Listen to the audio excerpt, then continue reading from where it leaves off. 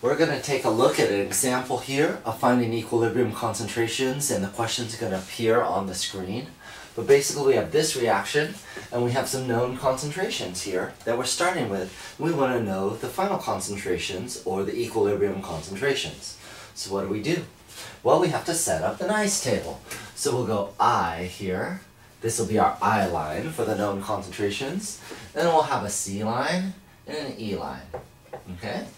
To find the C line we need Q. And so that's why I wrote Q on the board. Q is, remember, products over the reactants, and these little zeros represent the starting conditions. Or Q is calculated from the I line. So let's do that with what we got. Q is a sulfate concentration, which is 0.060, times the H3O plus concentration, which is 0.020, divided by the bisulfate concentration of 0.50.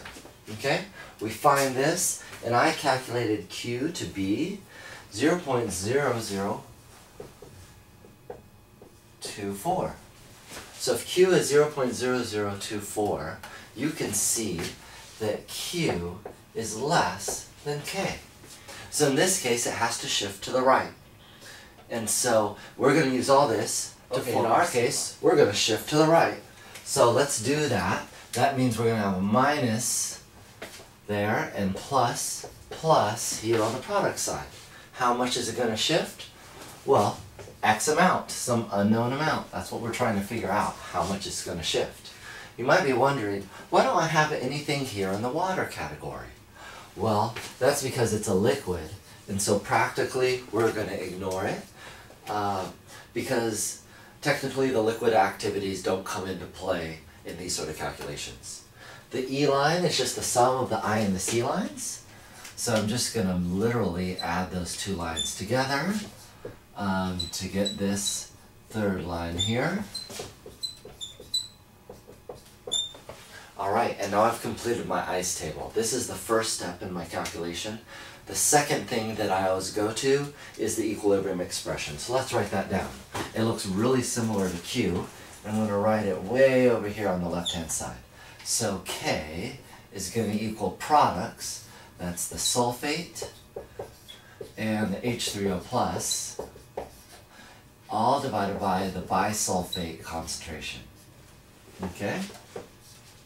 There's the K expression. Now I want to plug in to this all my numbers. So K is given at 0.012, and then all these concentrations right here are all from the E line.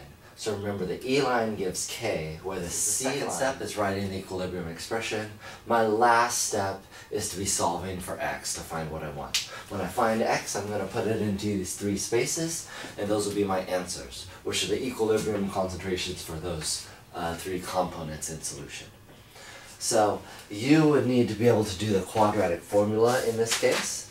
I'm going to write down the answer to the quadratic formula in this case for this problem, or whatever method you actually wanted to use to solve.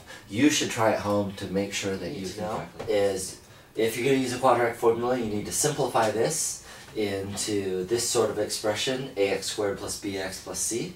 We know a and b and c. If you can use the quadratic formula, you get two answers. That's normal. You always get two answers from the quadratic. Make sure you know how to solve for that.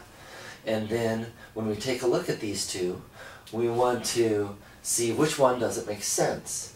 Well, if you take a look at the negative one and you put it in here, it's going to cause you to get some negative concentrations actually right here and here. That's going to be a problem.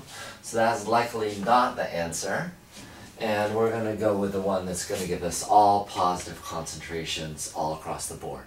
That'll be the chemically correct answer.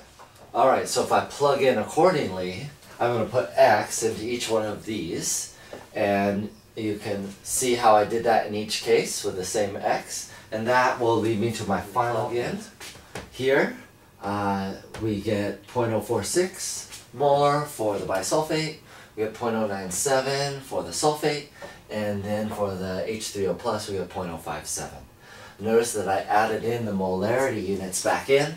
You don't see it when you do the calculation because we're behind the scenes working with activities, though practically we're Just doing it as we do it and adding in the molarity on the back end because we're knowing we're solving for a concentration.